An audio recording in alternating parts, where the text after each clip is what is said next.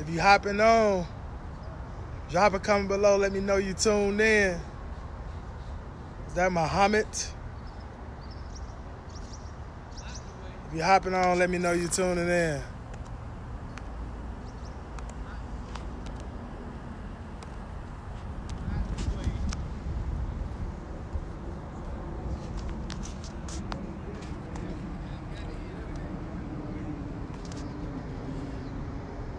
So yeah, pretty much on this live stream today, I'm actually going to talk about the 6 key elements to get into the 1%. The 6 key elements to get into the 1%. So if you ever desired to get into the top 1% when it comes to this country that we're in, called the United States of America, when it comes to income, when it comes to wealth, when it comes to lifestyle as a whole, I'm actually share with you what it takes to get into the top 1% of this country. What I've discovered over several years since I've been fortunate enough to transform my life and help many other people do the same thing. Welcome, Patricia. I see you looking. I see you looking. If you hopping on, drop a comment below. Let me know you tuned in. Today I'm going to talk about the 6 key elements to get into the 1%. If you desire to get into the 1%, if you're not already in the 1%, you desire to get into the 1% when it comes to income, when it comes to creating wealth, when it comes to lifestyle as a whole, then this is definitely the live stream you want to tune into. And also feel free to share this live stream around with anyone else you feel could benefit. I'm actually reporting live from Atlanta, Georgia. I'm out here with my guy, Antonio Millhouse, social media director of the Rise of 1%, Instagram specialist, checking in.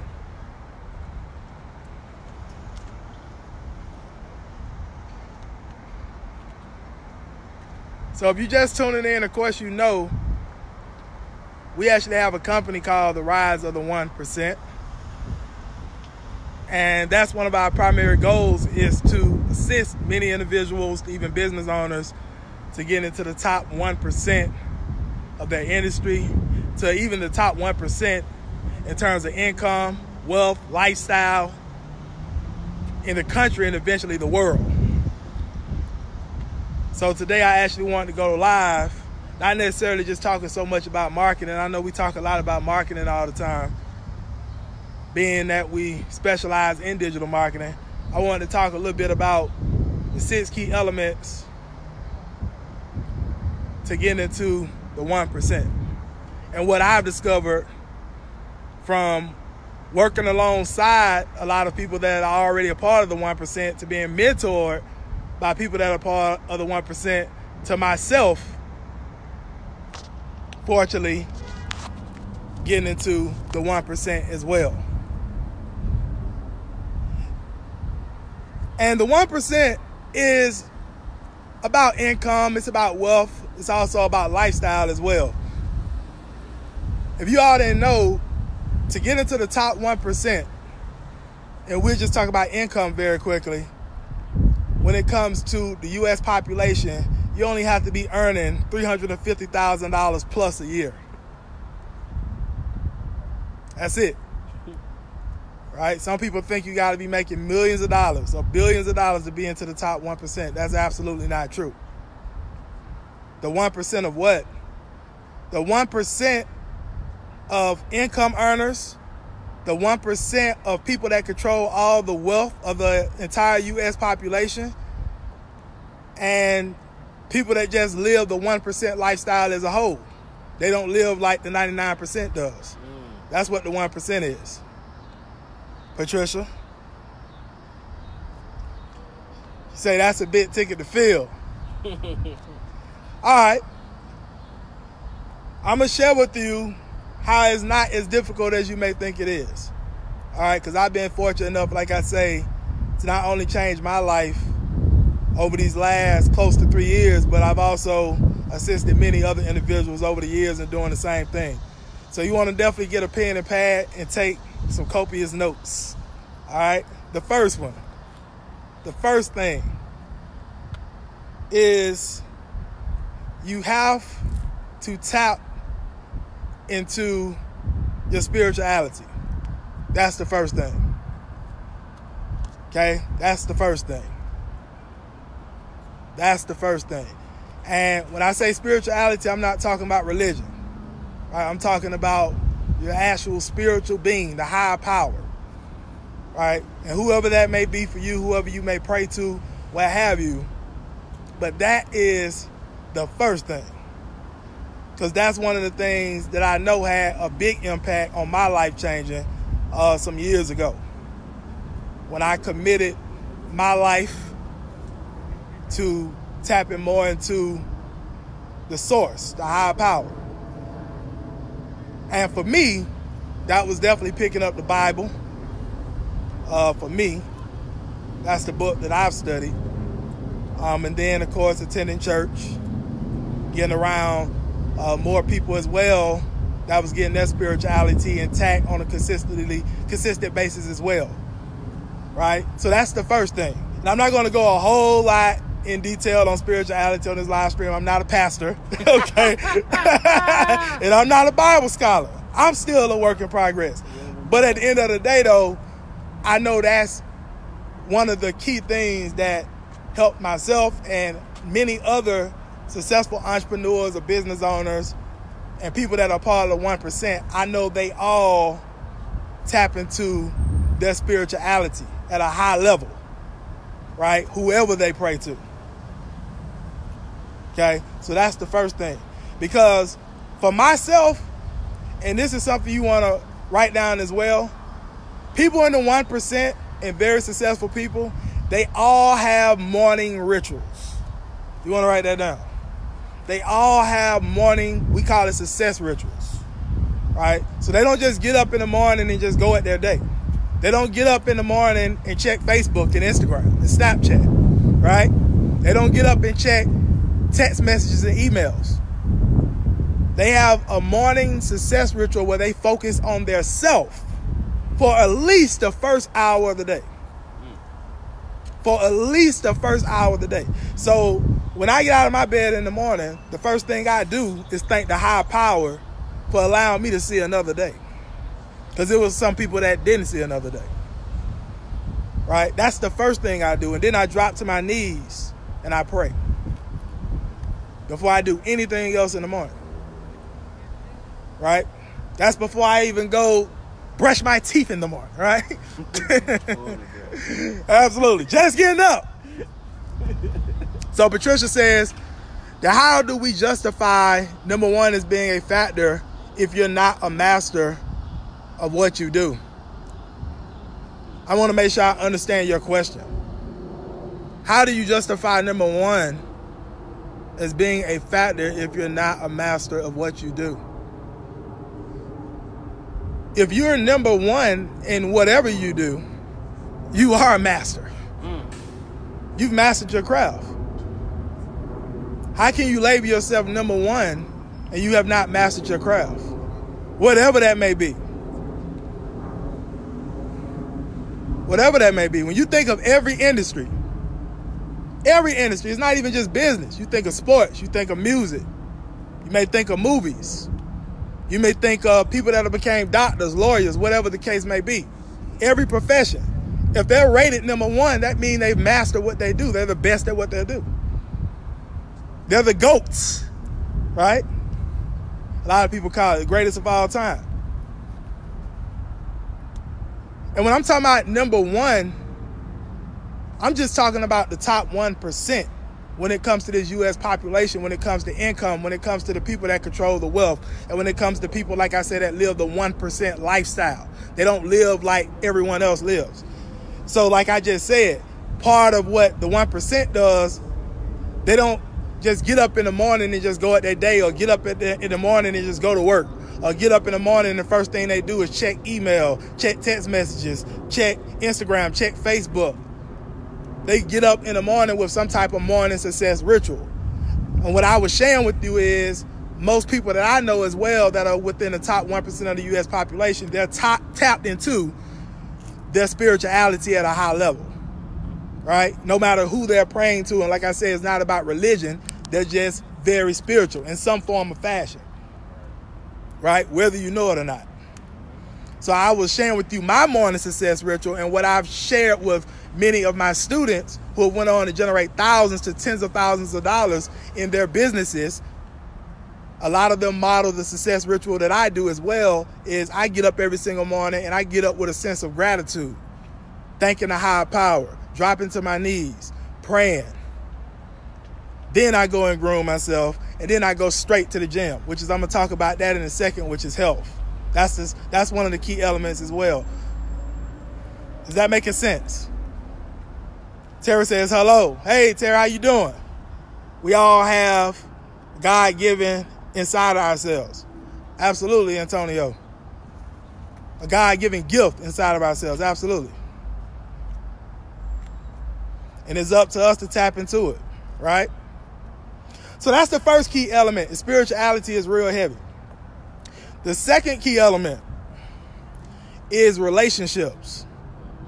Relationships with your family. Relationships with your friends. Okay? And I'm not going to say, in all my years of being in entrepreneurship, I'm not going to say that I've always had the best relationships with all of my family over all the years of me being in business.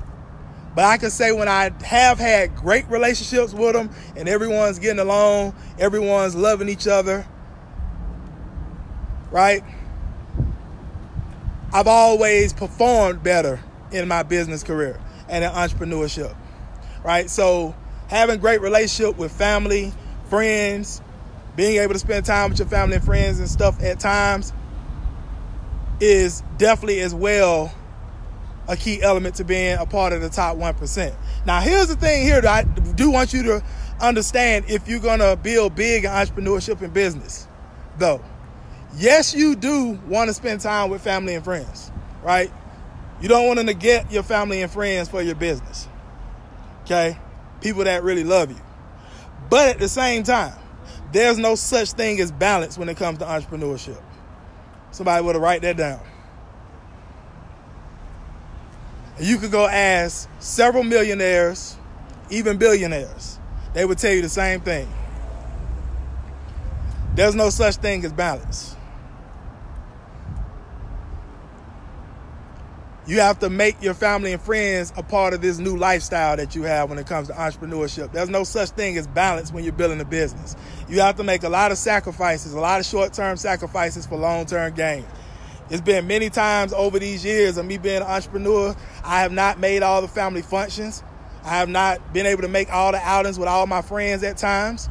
Especially in the beginning stages of me building and growing, you have to make sacrifices. Now, over time, once you start to create whatever success looks like for you and you start to generate the income that you're looking to generate and you start to get the time freedom that you have been working so hard for, then yes, you can spend time with family and friends. But in the beginning stages, when you're attempting to grow something big, you got a grand vision and you're going for something that most other people are not going out for, and probably a lot of your family and friends are not going for, guess what?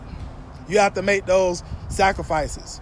But like I say, don't just completely neglect your family and friend relationships to become successful, if that makes sense. So that's the second key element. Who's getting value? If you're getting value, type, you're getting value, please. And show some love. So Antonio says, I honestly cannot do nothing without the higher power. And that's been my blueprint to success. Absolutely. Antonio is very big on his spirituality. Tara says it makes great sense. Relationships over revenue. Absolutely. And yes, relationships even outside of your family and friends, constantly networking and meeting new people. That's also part of becoming part of the 1%, because your network is your net worth. So the people that you spend the most time with, that's usually how you are, right? So they say if you spend your time with 5 wealthy people, you most likely become wealthy. You spend your time with 5 people not talking about nothing and always talking about how we not going to be successful and want to drink beer every day and crack jokes and think that life is just a complete game, then guess what? You'll end up like them. Hang around 5 millionaires, you'll become the 6th. Hang around 5 billionaires, you'll become the 6th. So it's the law of association. Right? So, yes, relationships are very key. Third is health. And some people don't want to hear this. Some people see me working out all the time and I think they be feeling some type of way or something. Right? They like, man, Gerald always working out, man. I ain't been in the gym in months. Right? Well, I'm going to tell you this, health is wealth. What does it do you any good to make a whole lot of money, but you're not here to enjoy it, or you're on a hospital bed? Right? What does that do for you? Doesn't do anything for you. So with that being said, health is very important. Not only that, I typically like to work out early in the mornings, and I train a lot of my students and clients to do the same thing, is start your day off with some form of workout. It gets your blood flowing. It wakes you up early in the morning.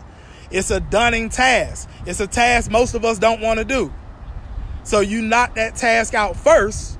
That way you don't procrastinate on it and keep putting it off. And then not only that, by you tackling such a task that's not as easy for most people in the morning, guess what? It sets you up to run through any other barriers or obstacles or challenges throughout the rest of your day, because you just hit one of the hardest tasks for your day. So that's why it's good to work out early in the morning and work out consistently at least 3 to 5 times a week.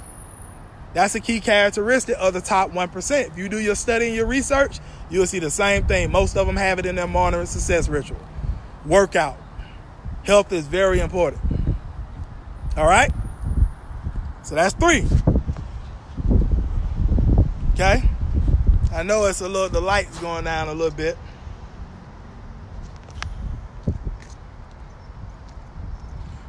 All right? So 4. All right? 4 is mindset. Personal growth. Okay, that would be number 4. Mindset, personal growth. People within the top 1%, they work on themselves every day. They work on their mind every single day. They're growing their mind every day. They're heavy on personal development. The moment you stop growing is the moment you stop dying. So that's something that, start dying. So that's something that should be in your morning success ritual as well, is some form of personal development every single morning. Reading 10 pages of some type of personal development book. There's many personal development books and self-help books out there. Right? I'm not going to go through a whole list of them, but it's many of them. Okay, many of them. If you just go to Amazon.com and you go search in the category of personal development, you'll find plenty of books on it. If you go to Barnes & Nobles, go to the self-help or the personal development section, you'll find plenty of books for that. But that's one of the key characteristics of the 1%. They're always learning, they're always growing. They completely get rid of ego, believing they know everything. You got Warren Buffett, who still reads 8 hours a day. He's a multi-billionaire. He won't even spend all his money with his time on this earth. And he still reads 8 hours a day.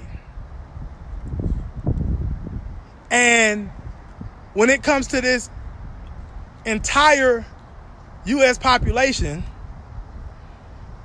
most people, the majority of people, read an average of 2 books a year. And you wonder why they're not in the 1%.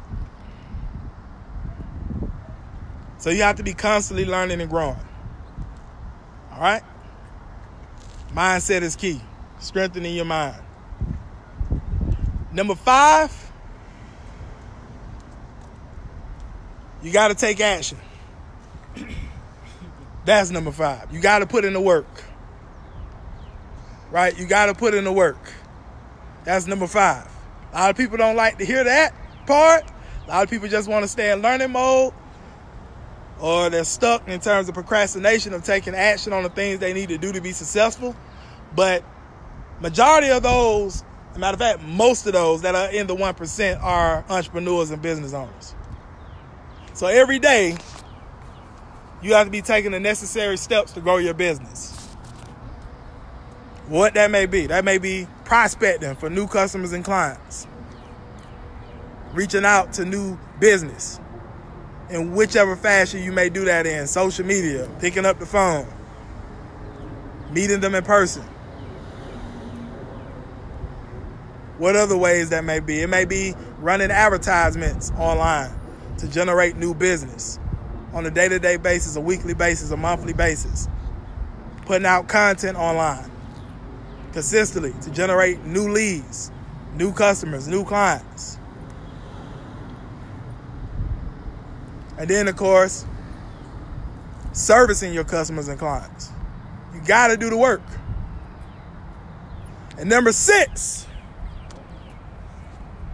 you got to have mentorship, and you got to be constantly learning new stuff in reference to your craft. That's number 6. Mentorship, coaches. Investing in books, investing in courses, investing in coaches and masterminds, and going to events and conferences to continuously sharpen your axe in reference to getting better and better and better at your skill set. That's how you get into the top 1%. So once again, the 6 key elements to get into the 1%. Number 1, you got to tap into your spirituality. Number 2, you got to keep solid relationships with family, friends, and consistently build your network up as well with more and more powerful people around you and smart people around you. Number 3, you got to have your health intact. Make sure you're consistently working on your health. Number 4, got to constantly be growing your mind, personal development, personal growth. Number 5, you got to take action. You got to do the work. You got to constantly be implementing and taking action to grow your empire every day and serve and impact as many people as you can. And number 6, you need to have mentorship, and you constantly need to be learning more and more and more stuff around your skill set to sharpen your axe. Hope y'all got a lot of value out of that. If you did, feel free to share this live stream around with anyone else you feel could benefit. Drop a comment below if you got any type of value, your biggest key takeaways, or if you got any questions for me. If you need any assistance from me in any form or fashion, in terms of mentorship, coaching, if you're looking to scale your business to 6 figures and above, to get into that top 1%, you need assistance with marketing, lead generation, customer and client acquisition online, feel free to shoot me a private message. With that said, got to get ready to do a couple of more things for our day. If you're watching a replay, hashtag replay at the bottom. Also, feel free to share your takeaways. And if you got any questions, drop them below. And if you need assistance, feel free to shoot me a private message as well. With that said, I'm going to go on and chime off. Y'all have a phenomenal day on purpose.